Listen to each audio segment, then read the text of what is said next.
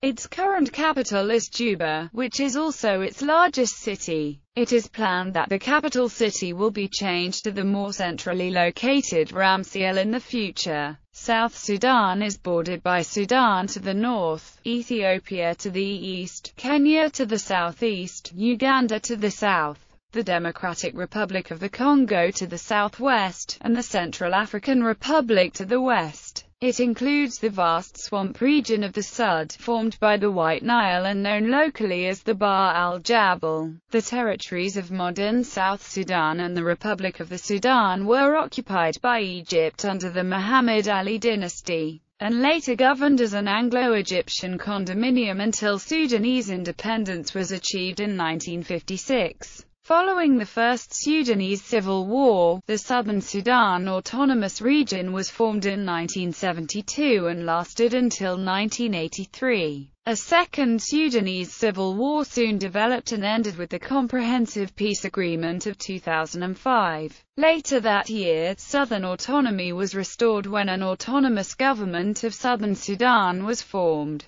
South Sudan became an independent state on 9 July 2011, following a referendum that passed with 98.83% of the vote. It is a United Nations member state, a member state of the African Union, and a member state of the Intergovernmental Authority on Development. In July 2012, South Sudan signed the Geneva Conventions. South Sudan has suffered internal conflict since its independence. It has the highest score on the Fragile States Index. History. The Nilotic people of South Sudan, the Akoli, Anuak, Bari, Dinka, Nuer, Shilluk and others, first entered South Sudan sometime before the 10th century. During the period from the 15th to the 19th centuries, tribal migrations, largely from the area of Bahr el-Ghazal, brought the Anuak Dinka, Nuer and Shilluk to their modern locations of both Bahr el-Ghazal and Upper Nile regions, while the Akoli and Bari settled in Equatoria. The people of South Sudan, the Azandi, Mundu, Avukaya and Baka, who entered South Sudan in the 16th century, established the region's largest state of Equatoria region.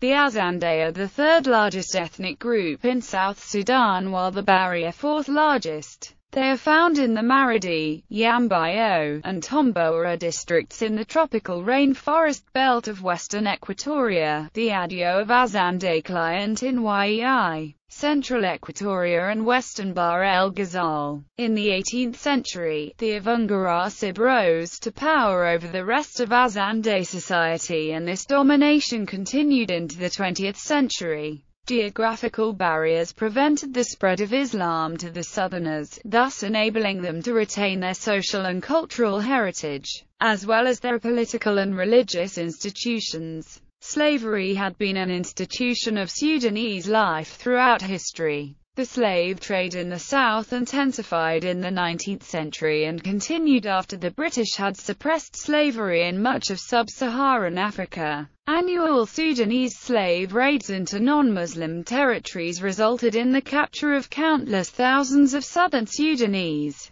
and the destruction of the region's stability and economy. The Azande have had good relations with the neighbors, namely the Moru, Mundu, Pojulu, Avukaya, Baka and the small groups in Bahr el-Ghazal. Due to the expansionist policy of their king Budwa in the 18th century. In the 19th century, the Azande fought the French, the Belgians and the Mahdists to maintain their independence. Egypt, under the rule of Khedive Ismail Pasha, first attempted to control the region in the 1870s, establishing the province of Equatoria in the southern portion. Egypt's first governor was Samuel Baker, commissioned in 1869, followed by Charles George Gordon in 1874 and by Emin Pasha in 1878. The Mahdist revolt of the 1880s destabilized the Nascent province, and Equatoria ceased to exist as an Egyptian outpost in 1889. Important settlements in Equatoria included Lado, Gondo, Koro, Defile and Wadali. European colonial maneuverings in the region came to a head in 1898.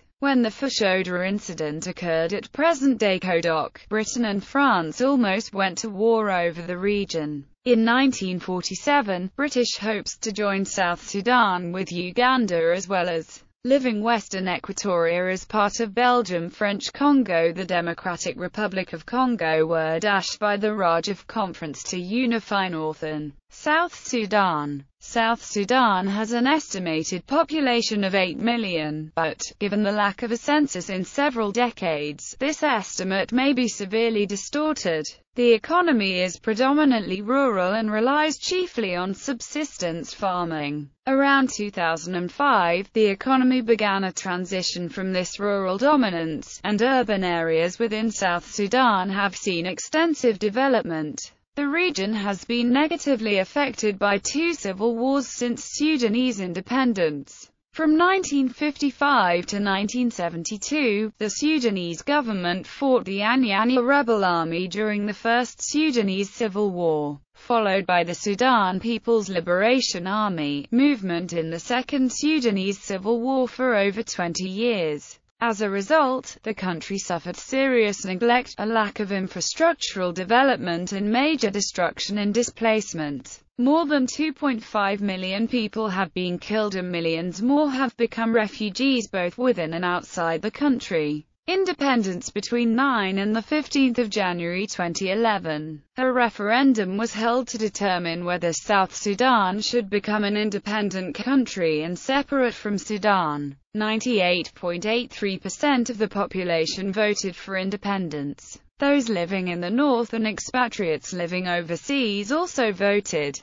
South Sudan formally became independent from Sudan on 9 July, although certain disputes still remained, including the division of oil revenues, as 75% of all the former Sudan's oil reserves are in South Sudan. The region of Abyei still remains disputed and a separate referendum will be held in Abyei on whether they want to join Sudan or South Sudan. The South Kurdistan conflict broke out in June 2011 between the Army of Sudan and the SPLA over the Nuba Mountains. South Sudan is at war with at least 7 armed groups in 9 of its 10 states, with tens of thousands displaced. The fighters accuse the government of plotting to stay in power indefinitely, not fairly representing and supporting all tribal groups while neglecting development in rural areas. Joseph Kony's Lord's Resistance Army also operates in a wide area that includes South Sudan. Inter-ethnic warfare that in some cases predates the War of Independence is widespread. In December 2011, tribal clashes in Jonglei intensified between the NUER White Army of the LUNUER and the Merle. The White Army warned it would wipe out the Merle and would also fight South Sudanese and UN forces sent to the area around Pibor. In March 2012, South Sudanese forces seized the Heglig oil fields in lands claimed by both Sudan and South Sudan in the province of South Kurdistan after conflict with Sudanese forces in the South Sudanese State of Unity. South Sudan withdrew on 20